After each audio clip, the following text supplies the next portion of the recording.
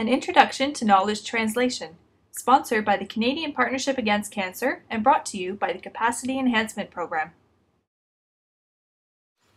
Knowledge translation, or KT, is a complex set of activities for moving knowledge generated from research into effective changes in health practice or policy. The reason for KT is to improve our health and our healthcare system using knowledge.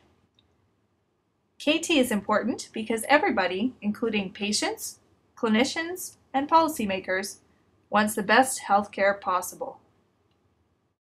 There are many things that need to happen to move knowledge into action. One way to try to understand the complexity of KT is to use a framework like the knowledge to action cycle. Let's go through the steps of the cycle. First is knowledge creation, the triangle in the center called the knowledge funnel.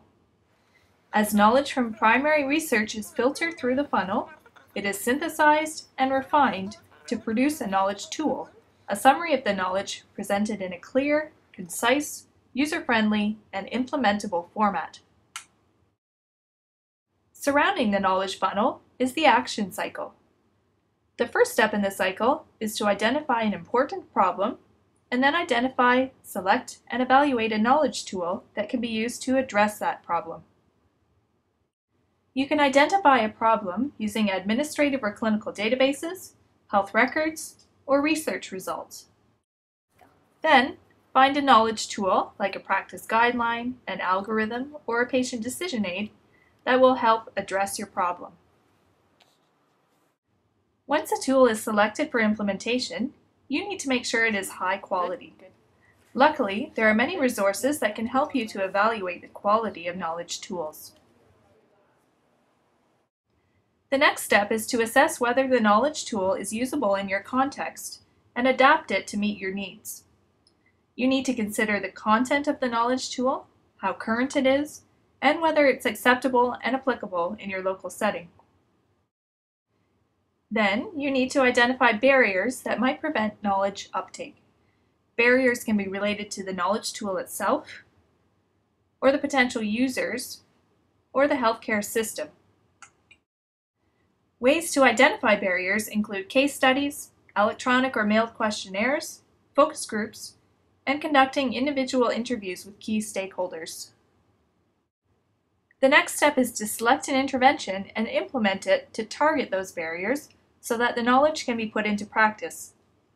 You'll need to decide on the message, the target audience, the messenger, and the type of intervention you want to use.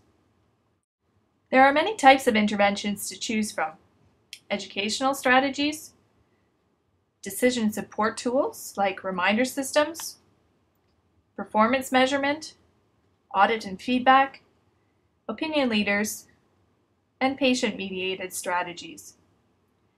The KT intervention strategy needs to be tailored to the context in which it will be used.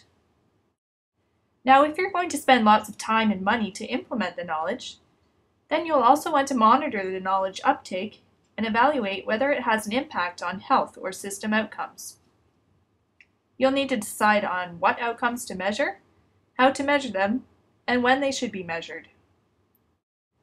And of course, it's important to make sure the knowledge will continue to be used. It's important to plan and adapt the implementation strategy for sustainability because, as we all know, things are always changing. And that brings us back to the beginning of the cycle. We hope you'll find this framework helpful when you think about and practice KT.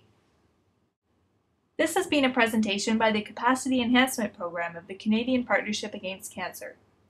For more information and useful tips and tools, please visit our website at www.cancerview.ca/guidelines.